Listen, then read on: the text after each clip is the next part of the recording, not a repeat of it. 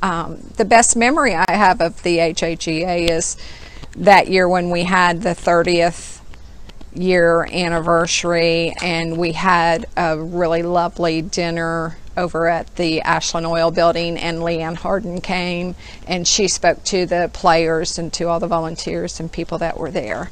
I think for a number of us, Justin Thomas playing here was one of our favorite memories.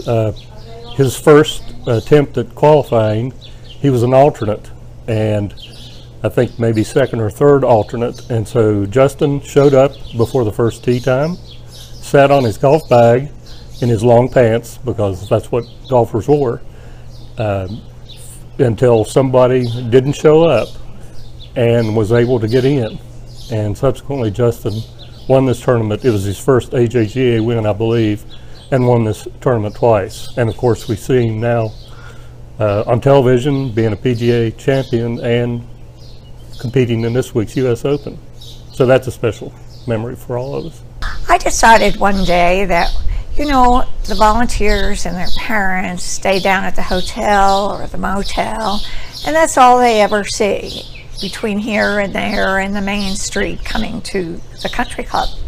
So I decided to take them on a tour and be a tour guide. So I filled up the van and I gave them a tour. Jeff got a flock of sheep and got wooden golf clubs like they played with back in the old days, and the kids, the old golf balls from a course up in West Virginia, and the kids were able to play 3 holes of golf using those old wooden clubs, and it was really a big hit.